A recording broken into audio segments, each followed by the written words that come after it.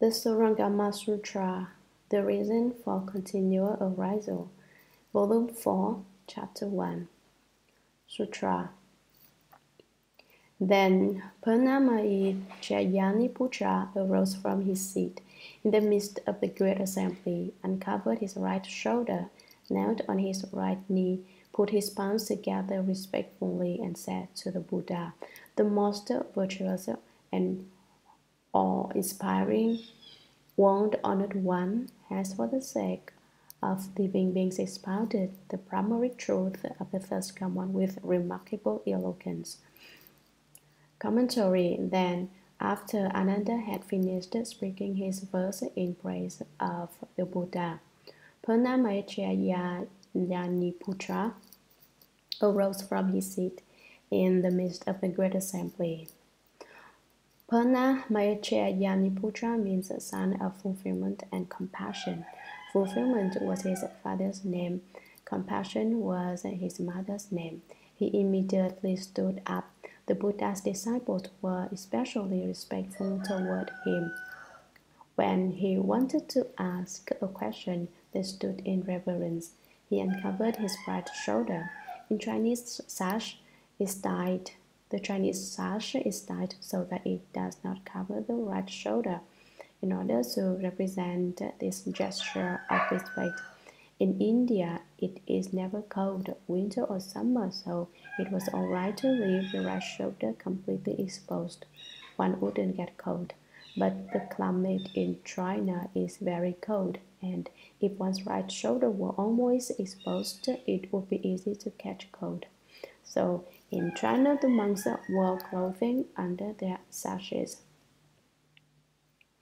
This accorded with the climate, the geographical location, and the customs in China. The sashes in India did not have a clasp like the Chinese sashes do. Now in India, Burma, Ceylon, and Thailand, where the Theravada teachings are practiced, monks still don't have clasps on their sashes. Why do Chinese sashes have a clasp? This too came about because of the climate of China, for if the monks were clothing inside their sashes, and if there were no clasp to hold the sash in place, it could slip off without their being aware of it. So the patriarchs of China invented the clasp to solve this problem. The sashes of the other countries mentioned above have the same number of pieces, but they lack the clasp because the climate is so warm and they don't wear clothing under their sashes. If it starts to slip off, they are aware of it since it is next to their skin. After I left the home life, I investigated the question of the clasp on the Chinese sash with a lot of elder Dharma masters and elder monks. I asked them why the monks from other countries did not have a clasp on their sashes. Why did the Chinese monks add this thing to their sashes? But they all shook their heads. They didn't know. It's a small matter, but nevertheless they didn't know. They had never known. In the end, then who told me? No one told me. I just compared the climate in China to that of the other countries and figured out for myself that the first patriarchs who came to China must have invented the clasp to make it more convenient to wear clothes under the sash. When I brought up my opinion, the elder Dharma masters and monks said, "Oh, of course, that's how it was. Probably that's how it was, and it was a small question, so no one had stopped to think about it. But I know that Americans like to look into things thoroughly, so now I've explained the origin of the clasp on the Chinese dyed sashes without waiting to be asked." Purna uncovered his right shoulder and knelt on his right knee. The monks in present-day Burma and Ceylon have this practice. For instance, if a junior monk sees a senior monk, he does not stand to talk, but kneels with his right knee on the ground and his palms together. Purna put his palms together respectfully and said to the Buddha, The most virtuous and awe-inspiring world honored one has, for the sake of living beings, expounded the primary truth of the third command with remarkable eloquence. He said that the Buddha is one of awesome virtue who can subdue all the living beings in the three realms. His awesomeness has the power to cause all living beings to submit. His virtue moves all living beings so that when they hear his name, they change their forms and become good. The Buddha uses wholesome, clever spending devices to teach and transform living beings. He speaks the Dharma for the sake of living beings. He tells them in detail of the primary truth of the third command, the Tathagata's most wonderful doctrine. Sutra. The world honored one often singles me out as the foremost among speakers of Dharma. But now, when I hear the wonderful and subtle expression of the Dharma, I am like a deaf person who, at the distance of more than 100 paces, tries to hear a mosquito which in fact cannot be seen, let alone heard. Commentary. Purna has just bowed to the Buddha and made a request. Why did he do that? Because he had some doubts. Right now, Ananda doesn't have any doubts, but Purna, first among those who speak Dharma, has given rise to doubts. He is not clear about the Dharma that the Buddha has spoken. Therefore, he says, the world-honored one often singles me out as the foremost among speakers of Dharma.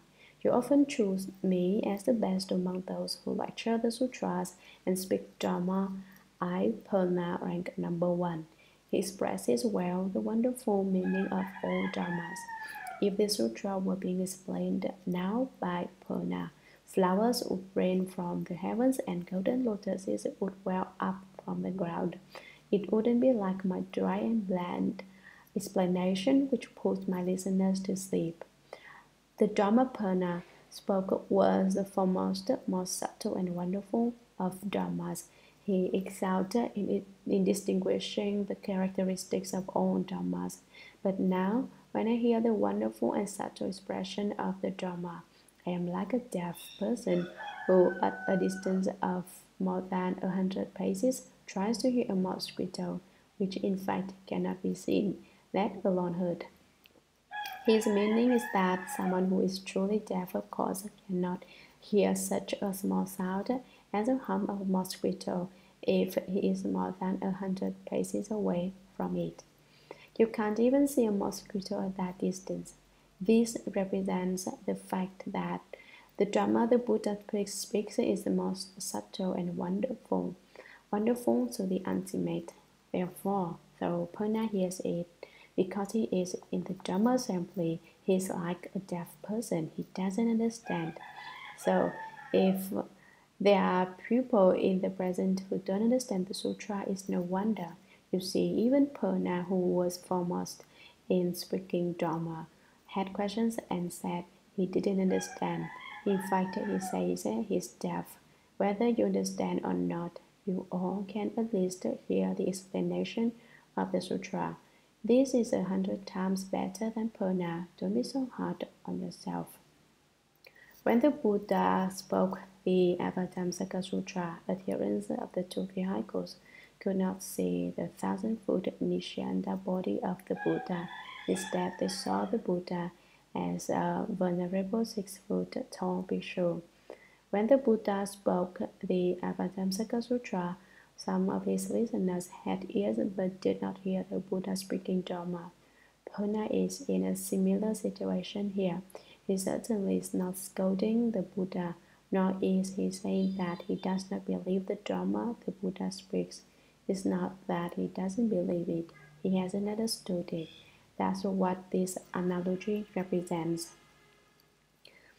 Some people explain this phrase wonderful and subtle expression of the Dharma as meaning a very small sound. They say that the Buddha spoke the Dharma in a very quiet voice. They say that subtle here means small, but that explanation is not correct. Subtle means rare and esoterically wonderful.